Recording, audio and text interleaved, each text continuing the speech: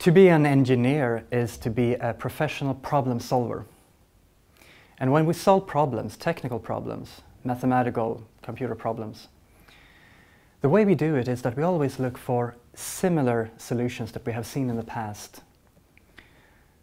Because every time that you find a new problem, you can be quite sure that if you know the area, the solution to that problem will probably be just a variation of something you have seen before. So skilled problem solvers always have a huge memory bank, a mental library of typical problems, typical solutions, typical programs, and so on, that they can use and reuse in different combinations.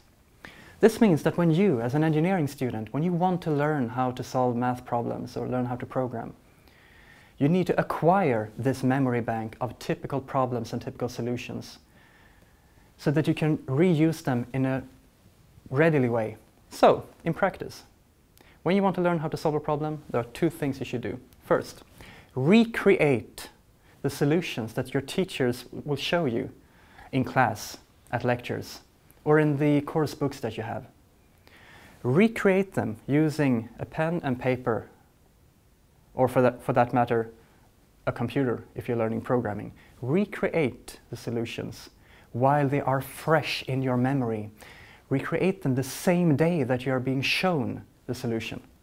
Only then will you know for sure if you really understand it. Don't confuse passive understanding, that is, you feel that you understand because somebody's explaining it to you.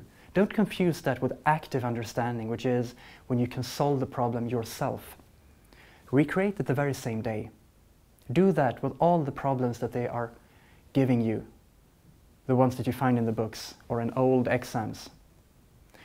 But then, once you know how to solve the typical problems that are given to you for free, then you need to move on and solve more difficult problems. You need to practice this muscle, the problem-solving muscle.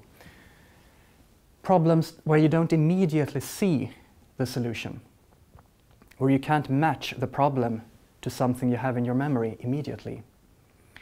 This is when deeper understanding is born, when you learn to realize how more advanced problems are just variations or combinations of the typical ones. Don't go straight for the most difficult problems. Start with the simple ones, recreate their solutions, then move on to the more difficult ones where you need to think and ponder a little. That way, you will quickly learn how to solve pretty much any kind of technical or mathematical problem. And that's the way to do it.